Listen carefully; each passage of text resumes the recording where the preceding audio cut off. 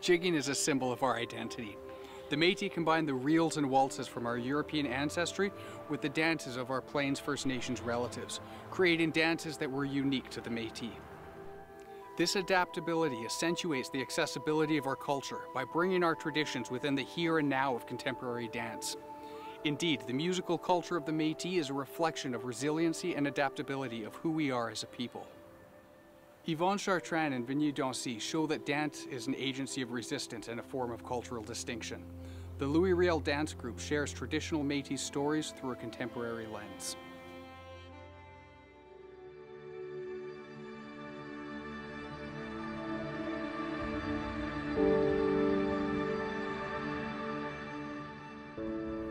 Vigny Dancy is a Métis and contemporary dance company based here in Vancouver.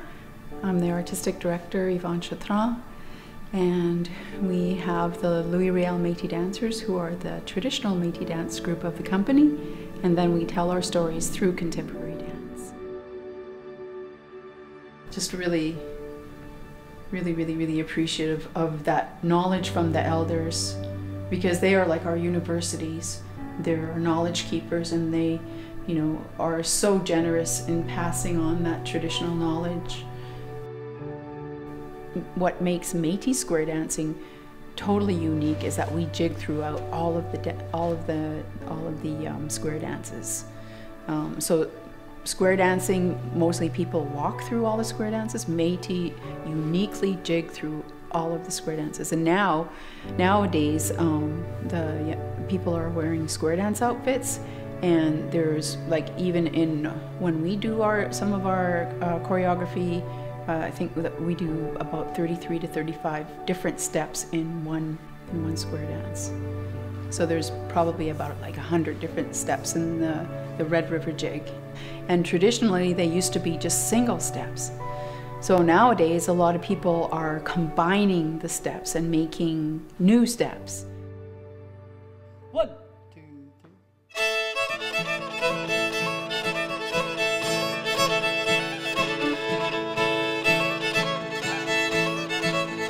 So the importance of the music, it plays an integral part. The fiddle and the dance have gone together for many years, hundreds of years.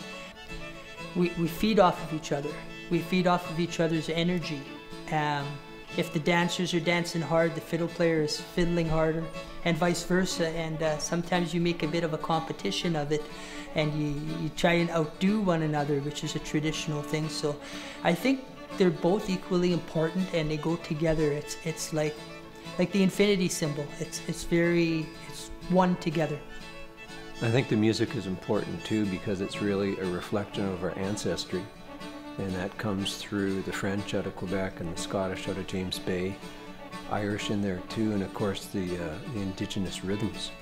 So it's really reflective of who we are, and I think dance is really the celebration of music. Sometimes people just did a duet, a Red River Jig, instead of a solo Red River Jig. And a lot of times there was competition. So John Arcand from the John Arcand Fiddle Fest, he would have like different competitions.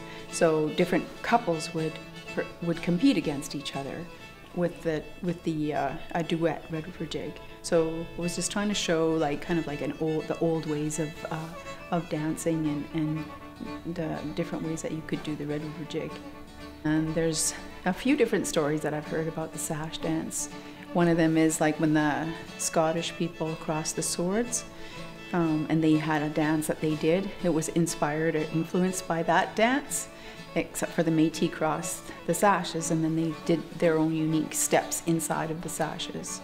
We did the broom dance as well, and that dance, you can go into big, long, elaborate stories about well, my grandfather was a trapper and a hunter, and he would go way up north in the Pas, Manitoba, and he had some land out there, and sometimes he went by himself and he'd be really lonely, and well, you know, maybe his cousin would come along and you know, in his old dog sled, and he'd hear the dogs just yelping, "Oh, get a visitor," and then that he would come inside, welcome him inside, and cook him up some rubaboo. And what's rubaboo? It's stew made with whatever you got. And so they would eat and have some bannock, and then that cousin would get his old flour sack and pull out a fiddle. And well, he started playing that fiddle, and when a Métis hears that fiddle, all they want to do is dance. Well, he had no dance partner, so he grabbed the broom, and that was the dance.